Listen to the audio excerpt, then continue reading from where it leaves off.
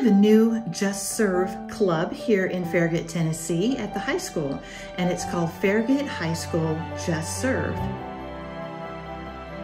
We had the privilege today to do a service project and volunteer for a great organization called Fostering Hope Tennessee.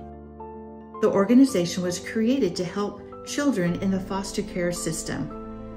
This morning, we spent time and had fun together, and we made 16 baby blankets that we will be donating to Fostering Hope Tennessee. It was a lot of fun, and we're grateful for the opportunity to serve our community.